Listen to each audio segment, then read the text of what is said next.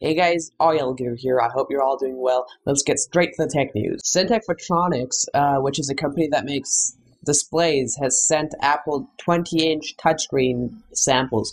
Now, this could mean that you could expect a new touchscreen iMac coming up pretty soon. In my opinion, it's cool to have a touchscreen display, but you still need the mouse and the keyboard because they're much more comfortable to use than a touchscreen, especially in a desktop computer.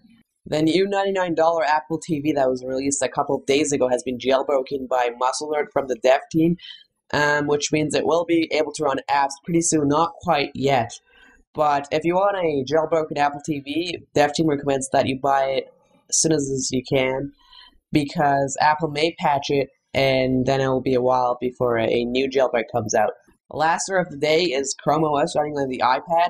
Hexe, who is a 17-year-old hacker who makes Chromium builds, has ported the ChromeOS to the iPad. It is not as smooth as iOS, but it is pretty good for something not native and something that's not built for the operating system. It's nice to see operating systems other than iOS running on the iPad. Thumbs up this video and comment with your thoughts on the stories I talked about today. I'll see you guys in my next video. Bye-bye.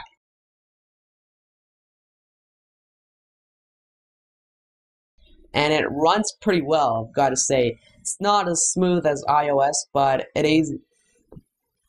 It is. It's nice to see new. It's nice to see.